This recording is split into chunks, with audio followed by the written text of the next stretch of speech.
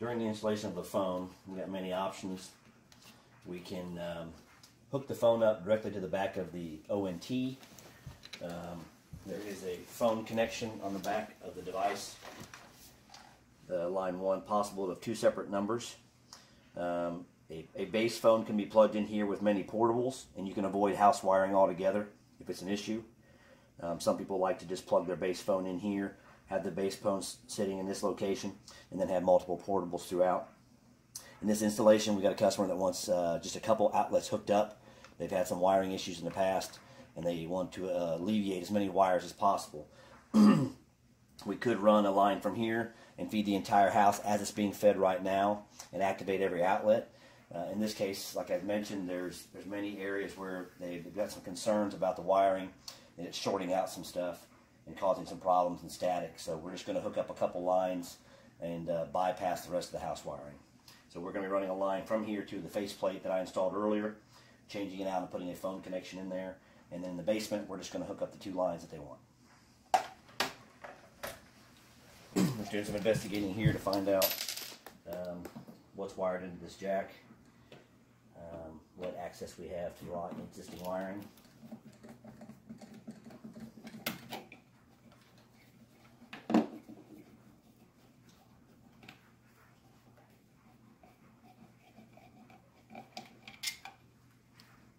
Okay, so what we discovered is there's 2 phones that need connections. One of the phones goes directly into the basement. The other phone's on the other side of the room. It also has access straight into the basement. So we're going to make new connections in the basement just to feed those phone lines. We're going to bypass the rest of the wiring. So this junction here is not going to be used anymore. The customer does not want it active. Anytime we can take something out of the loop that may be causing a problem. Found several corroded wires here and there just from the age of the phone lines. This is about the time frame most phone lines are causing problems. So we're going to bypass as many of those as we possibly can. Ran fiber to this location. Customer has decided to add phone services. So we are adding phones. We're going to take the same existing junction that we used before for the fiber. We're going to change out this faceplate to allow us to put a second connection in the same faceplate. So we don't have to make any more holes or cut any more holes in the walls or in the basement.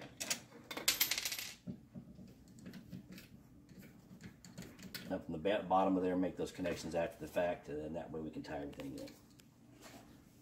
Okay, now that we've identified the wiring the customer wants hooked up, we're able to extend one of the wires here with a new line, and the other line we were able to get through that same junction. So basically, everything we've got connected inside the house, from the new line we ran to the new cutout we've done, is all going to go in the same faceplate, and all that will be ran back out. So we're going to connect these 2 wires to a connector for the faceplate, and then install a 2-port faceplate instead of a single, and then the fiber will come through here and the telephone lines will go back out through here.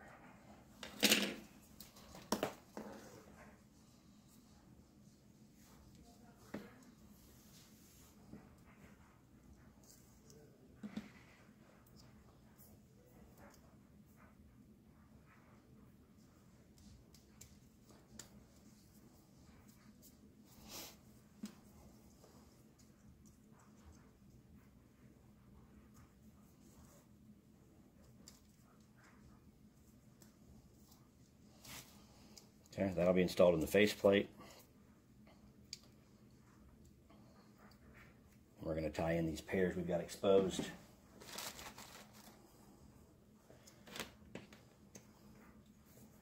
To feed the outlets customer needs access to.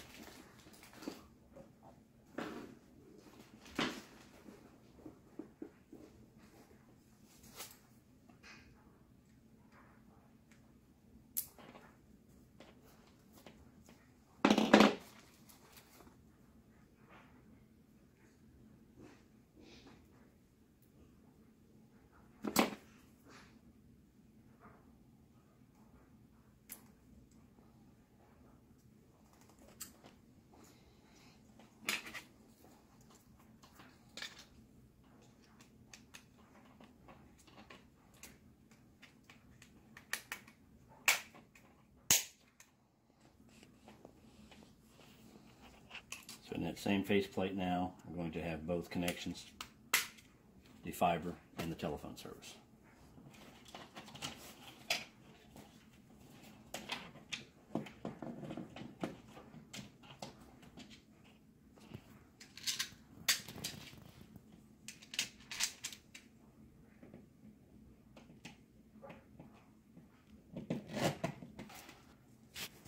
Now with the wall plates back on, we're going to plug the fiber back in, and then we're going to connect up the telephone service to the back of the ONT.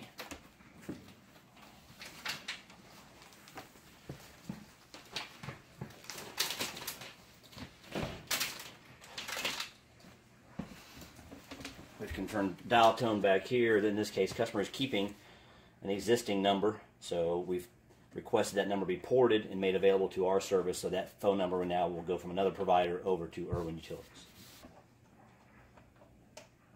So now the internet and telephone service are both coming out of our device. A few more connections on the phone, take care of, check services, make sure we have dial tone in both locations, and the telephone service will be up and running. Okay, so this is the additional line the customer's wanting tied in. We're going to remove as much of it as humanly possible. Take out any bad spots. All these lines have been in the basement and they've been dry, so they're in pretty good shape.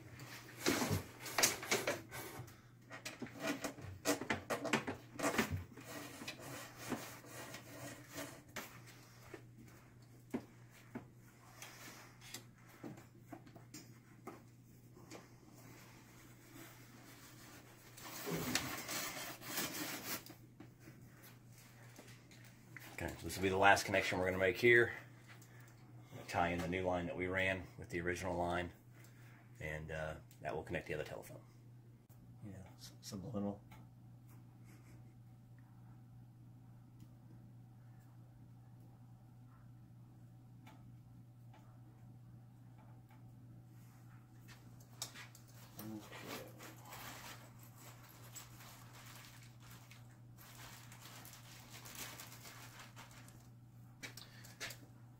This is the last connection we're making, taking out as much of the original phone line as possible.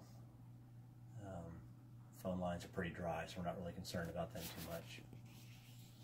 So this will connect in the other outlet the customers want connected, and we are bypassing as much of the house wiring as possible, so the customer won't have any issues down the road.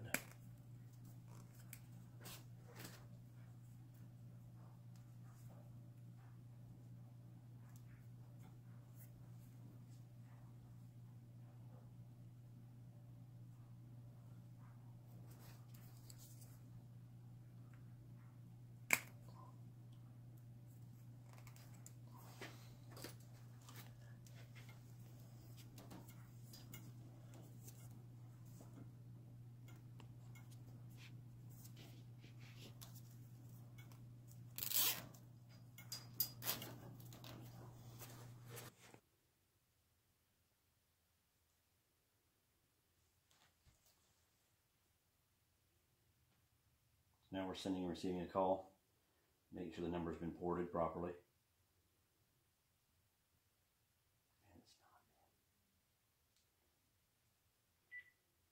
So we send a call from the customer's phone to a cell phone back to make sure it's sending and receiving, making sure that the number has been ported properly.